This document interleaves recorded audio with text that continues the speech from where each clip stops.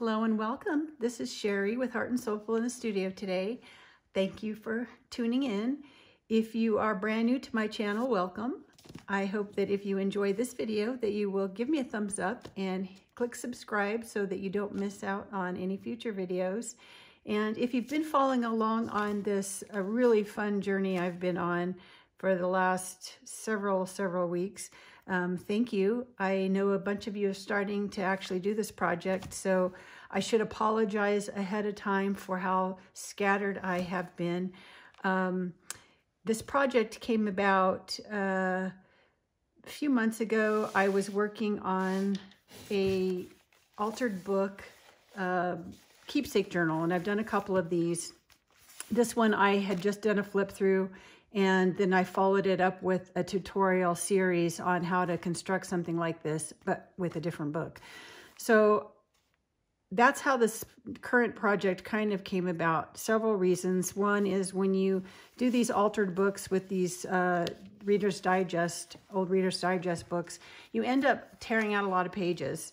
And I had stacks and stacks of book page that I'm kind of acquiring now that I need to use up. So I thought for my next project, it would be fun to do a junk journal of some type where the only thing I could use were for paper with book pages. And that way it would make me be creative, and I couldn't use any paper packs, no DigiKits, nothing like that. I had to come up with everything from scratch. So that was my first challenge to myself. And then when I did this flip through of this journal, I had so many requests for what paper pack this is. And sadly, it is a paper pack from K & Company that has been discontinued for a very long time. I have searched everywhere for it. I used these papers for my cards for my jewelry packaging, and they were no more. So I needed to come up with new packaging, all kinds of things. So I thought, well, I kind of made half a joke about making my own mixed media papers in these bright colors. And so that was kind of the only other idea that I had for what my next project was going to be. Well, somebody in the meantime had asked if I would do another tutorial on a stacked envelope junk journal. My very first attempt at any kind of junk journaling paper craft was this project, which is what kind of got me started, maybe even doing this channel. When I did this book, I never even finished it, and there were just lots of issues with it. I keep it around because it reminds me of how far I've come, and just, you know, someday maybe I'll finish it, but for now it's just kind of a very beginning for me. So it's a stacked envelope junk journal with file folder. When I did this one, I didn't really like how it went together, so I came up with some ideas of how to do it a little easier. I've made 2 more since then, and there are videos of those 2 journals. I'm not sure if I have tutorials or just flip throughs, but I'll put the links in the description for you so you can go back and see them, because they're all a little bit different. Those were done with paper packs, so they are pretty much a theme throughout. And those I actually constructed by totally decorating the envelopes and everything before I attach them to the file folder. So that's why I'm mentioning it, because there's more than one way to do things. And the more I do, the more I learn little tips and things that I like to make things easier. So today I'm going to kind of go through just the build and construct of any basic file folder, stacked envelope junk journal, with a few changes even from the last one that I did. So the current series that I have, and I'm going to call today's video a prequel to this series. The reason is I did a build and construct video for this one, and somebody gave me a comment today that I had neglected to black out my address. And so on all these recycled envelopes from the tutorial, my address is out there, and which kind of freaked me out a little bit. So I've taken that video off, and I'm doing this one today as how I constructed this video, because there are people who are watching this series that have started already, and there are some that, you know, maybe want to start once they kind of see how this is working out. So I'm going to do a tutorial on putting this one together. Obviously, I can't take this one apart, so we're going to start with new materials. but I'm going to show you how you can construct this. Now, the other good thing about me having to do this is when I started this project, I had no theme in mind, nothing, a blank slate. So when I built the original journal, I didn't know where it was going to go. And I ended up halfway through totally ripping off the file folder part of my journal because I had this idea that I wanted to create an old carpet bag inspired, more of a case that I can put souvenirs and, you know, scrapbooks or whatever inside of this. So I'm not to the point where I have finished what's going inside. So I'm not going to show any of that. And I have a tutorial on from this point when I made this back cover. So I'm not going to go over this today. Instead, I'm going to show you, focus on how to put the envelope portion together. And then you can attach it to a file folder and I'll have one ready, but I'm going to even do a little bit different than the other two that I've done. So my original one and the two following it were just in this kind of a book style where I was just going to do kind of an art, this mixed media paper in it, and it was just going to be kind of an art journal. And then it has the two pockets for the file folders on the top. That's how I started out this one. And then I ripped all that off because I wanted to do the carpet bag inspired cover. So today what I'm going to show you is even a little bit different from both of those. So I'll set those aside for a minute. To start, all you need is a file folder. This was a file folder, and I've already cut the little tabs off. My very first one, I left the tabs on because I wanted to see that it was a file folder. But the ones that I've made after that, I kind of like it looking just like a book. So I've cut that off. When you take your file folder, if you kind of look where the little notched part is, that's kind of where I decide I need at least that much trimmed off. And then what I did was make an even round number here at this dimension, which turned out to be 8 inches for me. So you do that. And then if you want to do that one at the top where I just have notched out the little pocket, all you have to do is fold that file folder in half and then crease that down, and then you have your booklet part started. So I'm not going to do that one today. I do want to make another little change to mine.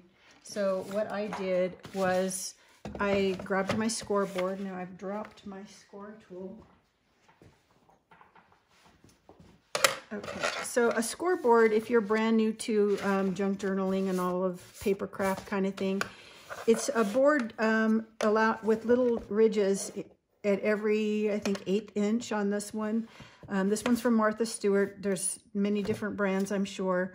But it came with a little tool, this, and then a little door thing that flips up. And the thing that you use these for, besides just making the simple score I'm going to do today, is there are dimensions on here for standard size card sizes, so that you can make your own cards, just a regular regular folded card. You can do a gatefold card. Then it also has dimensions for different size boxes, and then a tool, a corner tool that helps you to create envelopes. So it's really a handy tool to have if you don't have one, and if you're going to be card making, it's a necessity, I would think. But I believe I may have already done a tutorial on how to use this. So I can put that in the link too, where I've actually shown all the different envelopes and boxes and things it makes. But today I'm going to just use it to make my spine for my book. I'm still using a file folder, but I decided for this one I wanted to leave a little bit of a spine at the back so that I can include more than one signature. Now, if you are brand new to this, and I did not know what a signature was, and I've seen other people in comments of things, you know, wonder what that is.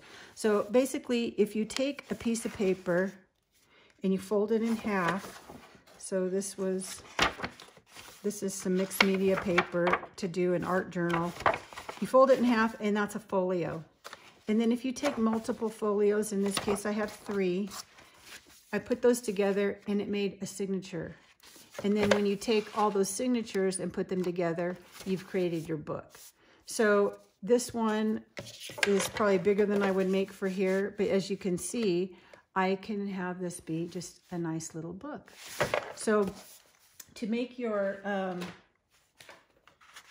your score marks for this, because I had when I cut my folder, I wanted it as big as I could make it, but I wanted it a rounded number. So like I said, I have it 8 inches high. I went ahead and I made it 11.5 wide, just to give me a round number. And then I just found the center. So the center of 11.5 is 5 3/4. Now, if you don't like doing math and measuring and all that kind of adding and all that fractions, then just, you know that 5 and 5 is 10. So that extra 11 would be another 1/2 inch, would be half of that. And then that extra half, 11.5, go 1/4 inch. So that takes you to 5 3/4. So that's kind of the easy way to find the center. And then just go out 1 increment at a time till you get the width of the spine that you want. In my case, I decided 1/2 inch looked good. So I've made my score marks at 5.5 and then at 6. So if your file folder ends up 11.5 wide by 8 high, you would make your score marks 5.5 and 6 inches. So when you do that, you just run this little tool through that groove and it'll make your score mark. And then just to make it easy for me, I flipped it over and did it on the other side too, so that I would get a nice crease. And that way I could fold it either way. So I've made my fold. You want to be really careful because it's a pocket. You have double thickness to make sure that your edges are lined up so that your book doesn't end up kind of wonky. And then just crease those down really well. See how that wants to fall over? You want to just make sure you get it really lined up and creased. Okay, so then for mine, I decided instead of having my pockets from the top, I wanted to make some angled pockets. So to do that, I just opened up my file folder. And now I can't fold it in half this way. You could if you were doing just this simple folded one, but I'm not doing that. So I have to be careful and mindful of this spine. So I'm going to make sure that this edge is all lined up together and then make my angled cut. And then that way, when I close it back up, I have the same angles on both sides. Okay, so that is that. Now, the next thing you want to think about for this, now you may not be doing the challenge that I'm doing. I'm going to set this scoreboard aside. If you're doing the book, recycled book page challenge like I am, when I started, I didn't have a theme or know what I was going to do, and I had to create all my papers. So I just went ahead and left my file folder plain. And then I did go ahead and inked all my edges because I like to do that ahead. And then if you're going to do, maybe yours is with a DigiKit or a paper pack. And I should say, if I didn't know what DigiKits were, that's digital kits that you can purchase from different people on Etsy or places like that. I think mostly Etsy. But they'll print digital, they'll sell digital download kits of paper packs that they've created, and then you pay whatever it is and you download them and print them out yourself at home. So, or you can take them to a printer, I guess, and on a flash drive or something. But anyway, you print those out and then you use those papers for your journal. So depending on what you're going to do, you'll decide if you want to go ahead and decorate your file folder portion or not. By that I mean, you know, lining with papers and that kind of thing. So think about that. And then also you want to think about your closure. I'll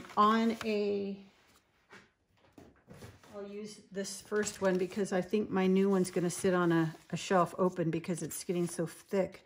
On this one, I did a tie that tied the envelopes down together. And then I did another tie on the book portion. That way they're independent of each other. You can leave the book tied and then be, you know, doing things in here. So decide what you want to do for a closure. Maybe you're doing a belt buckle sort of thing, or, you know, something else. You need to think about that ahead of time because you want to bury any ends of ribbons or anything into your file folder that you're not going to see. So like in this case, it was, you could put that in before you glue or stitch the sides, or depending on what you decide to do, you can, if you're going to put decorative paper, you can glue it to the top of here and then it'll be covered with paper, or you can do it to the outside. Either way, if you were going to leave this blank and not decorated, say you just want to leave it plain file folder, then obviously you wouldn't want your ribbon here. You'd want it on this side. So this is your front, your back, you know, your envelopes are going to be here.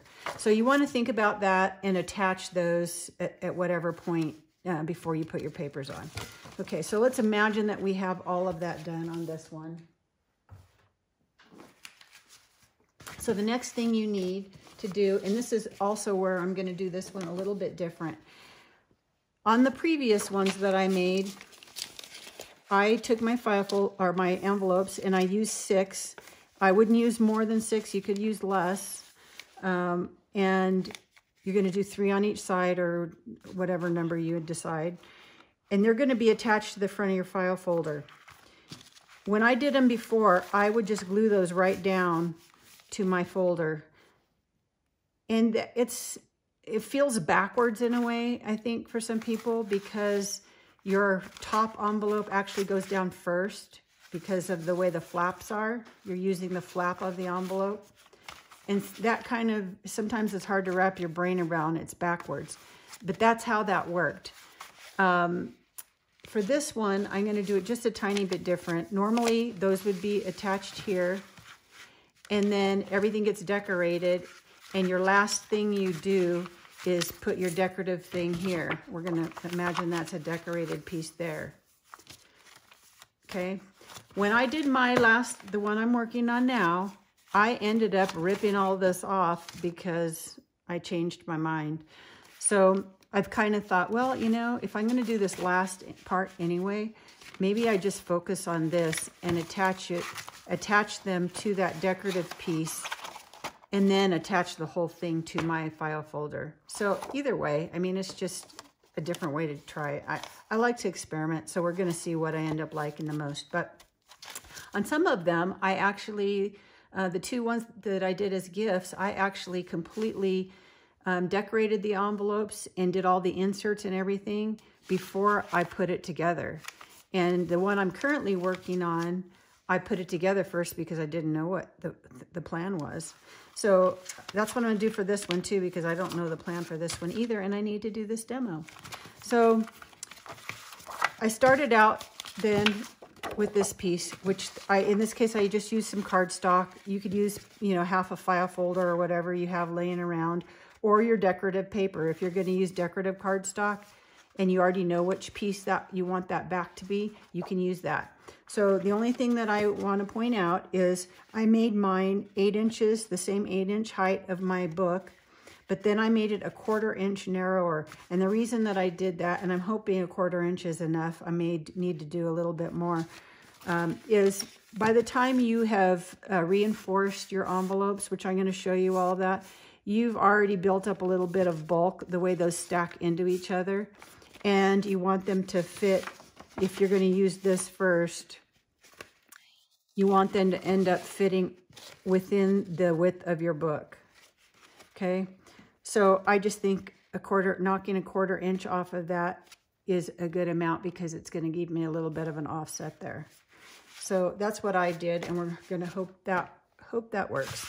Okay, so the first thing you want to do to your envelopes, get 6 envelopes, 3 on one side, 3 on the other, and we'll just focus on one side for a second here. I've already prepped these because I'm not good at crafting in front of the camera. I'm just too slow and messy. So you want to do different size envelopes. I didn't really have as many variety of sizes as I wished I did right now. Thank you card size are really cute to do in the front. Little florist cards, that size, those are cute. Just anything, but you can take any size envelope and cut it down to maybe the size that you want, depending on the shape. So the other thing that I like to do is each one I want to open at a different spot. So one of these, let's see, this one is going to open from this side. And it was an envelope that, you know, was like this, a card. Here was the opening. I'm making the opening here. So I can cut it any width that I want now. I just want to stay within the width of my book. So I like to just stagger things. So I've made this one a little narrower than the other one. And this one is going to open at the top. Okay, so you can see this is my envelope with a flap. And this is the bottom of the envelope. I just cut the side. So again, you can make this any height that you want based on where you cut it. So these two I've chosen to do that way. And then this was just a long, skinny, actually a window envelope. You can see a tiny bit of the window left here. Now, if you want to leave your windows in, so say your window was down here, and use that as an element in your envelope, leaving it open where you can peek through this, what's inside, you could do that. So I've actually done that on one of my very first ones I did, and I just cut around. Where is it here? Let's see. I know I did. Oh, here, this one. So you can see I left my little window in there, and when I did my decorative little collage paper around, I just worked around that little opening. But then you want to make sure you do a pretty paper that you see through there, or whatever card you put inside. So that's one idea. The other thing is you can do these angled ones like I did. So I cut just the angle on the front. You could cut the angle away from here too, and I've done that on one for the other side that I'll show you. So it's just, you know, whatever you choose to do. So this way I'll put a card or something in here. Okay, so that was one side. So you want to get all of your cuts the way you want, have them kind of laid out. And then for the other side, let's see what I did here. I did one again along the side. This was a skinny envelope that I just did along the top, and I made it a little bit shorter. And then this was just a scrap of envelope that I had from one that I had cut and used this way, you know, on the other side. So I just had this little piece and I had saved it. So it just makes a cute little pocket, and I had cut it both sides. So it's just going to be like this. And then I can make another little envelope or something that sticks inside there. So those are my 6. So then the next thing that I learned from not doing it the first time is when you're working with just a thin envelope, you're using the flap to glue it down to your file folder. And if you only have that thin little paper of an envelope, then that's not very much strength. And you're going to be adding liner paper, you're going to be adding decorative paper, you're going to be putting cards in and out, and this will start to tear if you don't reinforce it. So someone had mentioned to me, I had tried a few different things. I had tried just using gluing book page so that I would see that, or some decorative paper, which is again just another thin paper. Someone had mentioned Tyvek tape to me, so I asked my husband to pick me up some, and this is what he brought, which is not what I exactly was thinking Tyvek tape was. It's really thin. This one's just Lowe's brand, but it's, I think they call it like sheeting tape or something like that. But I can't find where the beginning is. It's super duper sticky. I mean, look at that. I can hardly get that off. It's really sticky, and it's really thin. So that's kind of nice, but it's also very glossy. And fortunately, it's white down the center, which is okay because I don't want to see Lowe's on there. So I've tried this. This will be the first time I went ahead and put a piece on here. But I like inking my edges, and I just don't think inking is going to stick to that. It's going to just come right off, I think. We'll see. But I will try it. So I've put a piece to reinforce that. And then I went ahead, because this is a corner pocket, that's always a vulnerable spot. The other tape that I already had picked up that I thought I'd try is, it's funny because it's called Easy Tear, and I don't want it to tear, but I think it's just easy to tear off of the roll. It seems like it's going to be pretty sturdy. It's also very sticky, but not as sticky as the Lowe's tape, so it's a little easier to work with. It's a little thicker tape, but I like that it's brown already, because for mostly what I do, having that edge little thing peek through will be fine with me. At least it's a solid color. So I'm going to try this. This is Duck brand, Easy Tear. I got it in the at Walmart where all the shipping boxes and bubble wrap and stuff is. So that's a tape that I'm also trying. I'm using it a little bit more. I've used it until I found something else I'll share with you. So it's a little thicker, but I think it's going to be sturdy, and I think I'll like the color of it. So I went ahead and I just did a strip down each envelope, and then you want to crease that down really well also. Okay, so that's one side. And then I remembered something that I had. Let's see if I can find the package. I recently made my own stickers for my packaging. I make jewelry and do knitting and have an Etsy shop and a website and all that kind of stuff. So I had bought this to make my own stickers, and it's vinyl sticker paper for printers.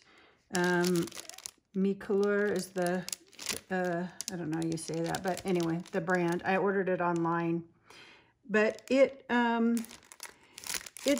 you know, a good thickness. It's a little thinner than that tape, and I have a little scrap somewhere over here. So when I made my stickers, I did them on my Cricut, and if you know how Cricut works, when you do a print and cut, you waste some paper, and so I didn't want to waste the sticker paper, so I had saved little scraps of it that I was going to use in my junk journaling. And so I thought, oh, that'll be perfect because it's thin, it's durable because it's vinyl, but this one happens to be like craft paper.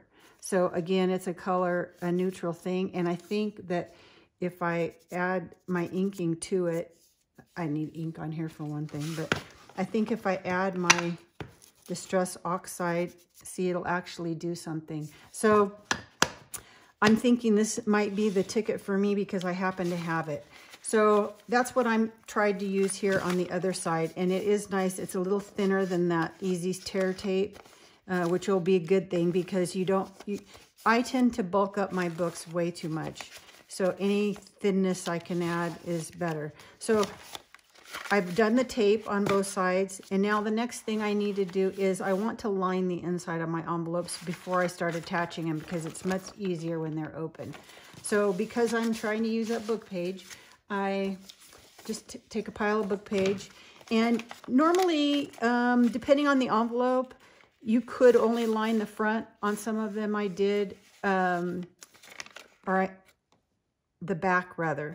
You don't need to, if this was solid color inside, which in my case it wasn't, it was patterned, I could have just left this and just put paper on the back side. The reason you need to do that is you want this envelope to end up being closed, and you're going to decorate this back side, but where your envelope is open, it doesn't go all the way to the edge. So if I did not cover that, I would see the back side of the inside of my envelope, and it's not pretty. So you want to put some kind of liner paper in there. So I just stuck a piece of book page in mine and then trimmed it off at the top. And I use glue stick I just use this Elmer's washable school glue stick. This is my favorite. I've now tried Scotch brand. It was recommended to me. It's a little wetter than this. And for this type of thing, I like to use a drier glue so that you don't get any rippling, especially when you're working with old book paper, because it really soaks up everything and you get really wobbly paper. So I like to use drier glue. I've also tried this Scholastic because that's all they had at the time I was out, and I didn't like this at all. So I've got it. I'll use it for some things, but I still like the Elmer's the best for me for where I live. And I'm in a very dry climate, so you may be in a humid climate. It does not work as well for you. I don't know about that. So when I do this also, I like to leave extra. I don't need to cut it off at the seam because, again, that's just one more layer of reinforcement for my edge. So I went ahead and left that long. Now I did go ahead because, like I said, this was a printed on the inside. So I went ahead and put another decorative piece, and then you can see, because this was just my cut edge of my envelope, I went ahead and just wrapped it over a little bit, and that gives me a nice finished edge. So this one is just the cut. So you do that to all of your envelopes. And let's see. So this one, you can see I left the white because that looks, it's all solid. It's nothing colorful or printed. So I left that, but then I did put the book page on the inside of the back. And again, where it hung over, I left that, and I actually glued that down on this one so you can see. So that makes me have a pocket already. So that's 2. This one I think I also did just, now this is what I mean about the back. If I would not have put this liner paper, you would see that gap. Even though I have this decorative, you would see white and then my gap to my back side of my other paper. So if you want a clean look, then you just add that in. Now, I do recommend that you just use thin paper, like book page works well.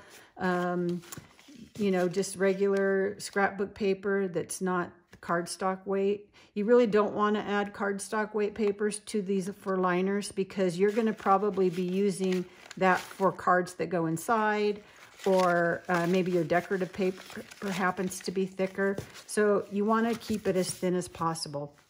So book page works well because it's just on the inside and it's a great way to use it up. And then this side, I did, let's see. Yeah, again, I didn't do the front. I did just the back. And this one I haven't glued down, so it's still open. But what I'll do is I'll just glue that down so that it's closed.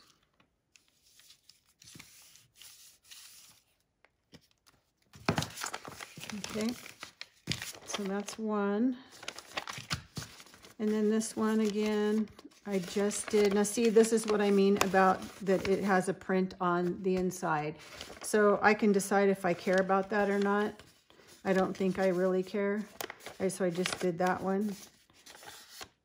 But you can see, if you didn't want to see whatever that was, this is neutral enough, it doesn't bother me.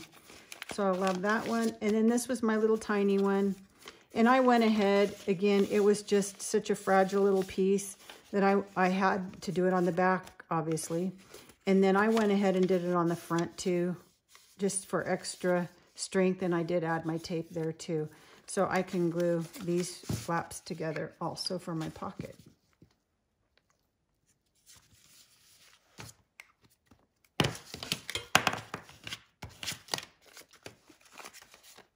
Okay, so we have all of those are ready now to go. So at this point, I can go ahead and attach them. Sometimes I like to go ahead and do my inking, you know, before they're attached. It might be easier. I'm not going to bother doing that right now because I want to show you how these all go together. So I'll just have to do that later. So I have my 8" by 5 1/4, and I'm just going to kind of dry fit all of these just to see. And I like to stagger them. Let's see, how do I have these? I want to kind of just dry fit everything before I glue anything down to decide where I want them to go. So maybe that one there. And this one at the top.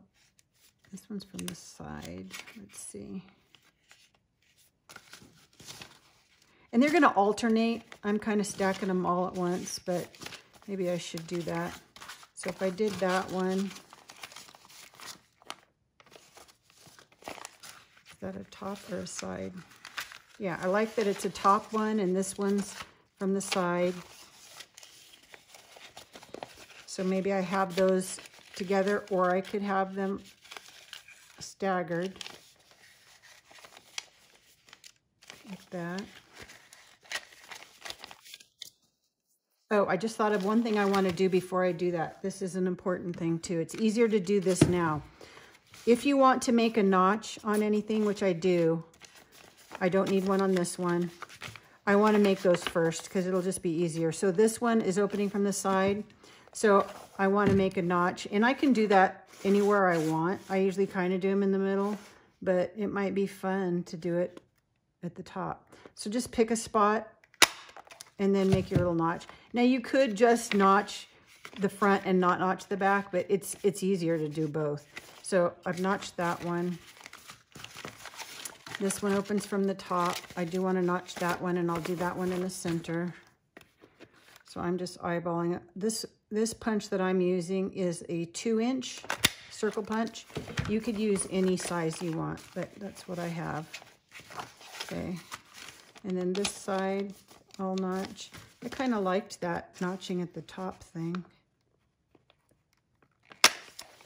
So do that one.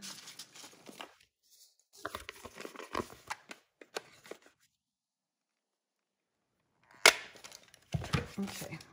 I almost forgot that would have been not good. Okay. So back to where they're going to go here. Let's see. Kind of like that one low since it has a notch. We'll do that one high.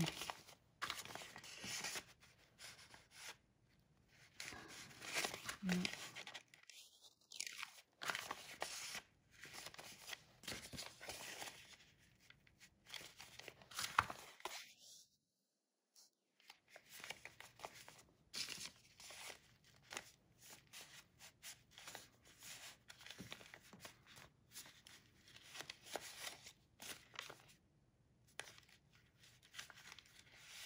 Decisions, decisions.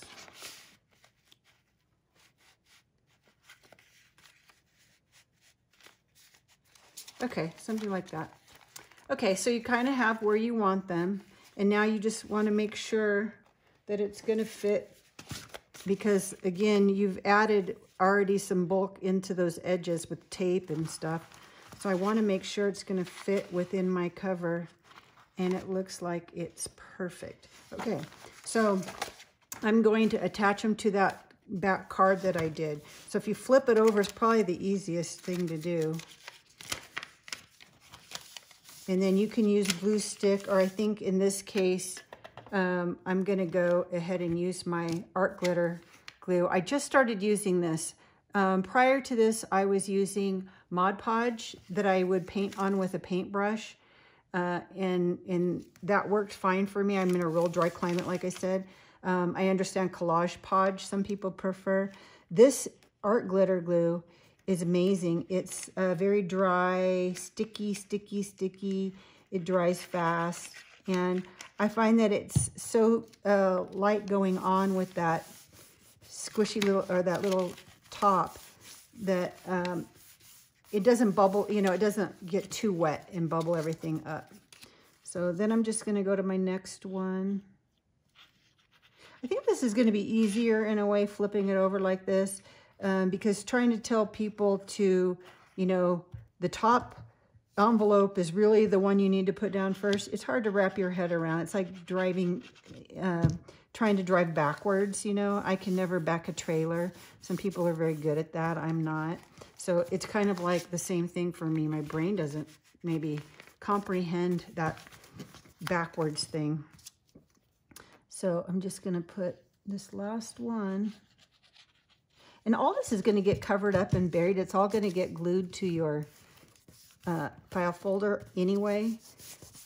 So, you know, it's all going to get stuck again. But see, now I have nice, clean edges.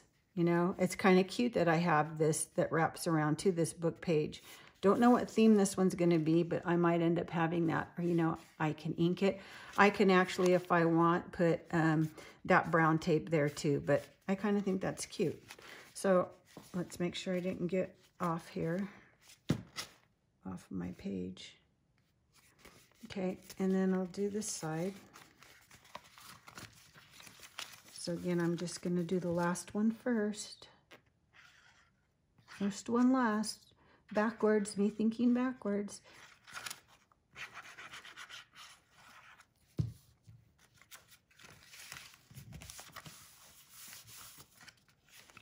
And then the next one. I'll be happy if this one comes out as easy as I think it's going to be. Like I said, every time I make them a little different.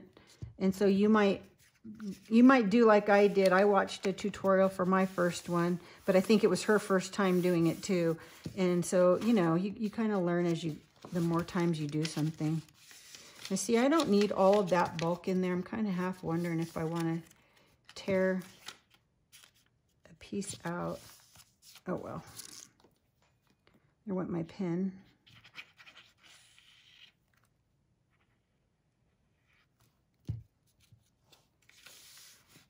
It's funny, I had Cindy, you know who you are.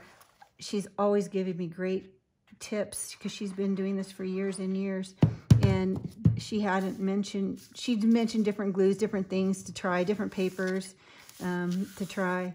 And when I posted that I had mentioned this in my last video, I guess, the art glitter, and she's like, oh, I never told you about it because you seem to be so happy with Mod Podge. And I am happy with Mod Podge. It's good, but you know, you see, I hadn't been watching other people's videos for a while, and we took a little road trip, and so I was bored, and I did. And it was good because it kind of, you know, learned new things. And everybody was using this art glitter glue, so I thought I have to try that. So I do really like it. So now I've been hooked again on something else. Okay, so that is our basic stacked envelope portion. So you could actually make this, you know, say you just put a decorative something here and just have it be a cute little folio. I mean, that's cute to me. That would be fun. So I could just put 2 ribbons here and then collage the back of this or decorate it. And then that's it. That could be a done book, and you don't even need the file folder part. But, you know, I want to try this too. So what would happen is you would just then glue this whole thing down when you have your file folder ready to do. And then you have your kind of file folder stacked envelope junk journal, right? So I hope that I didn't make that too complicated, and that you enjoyed this video and that you want to try this. So happy making. Now give me a thumbs up if you like this video, and have a great rest of your day. Now go make something. Bye.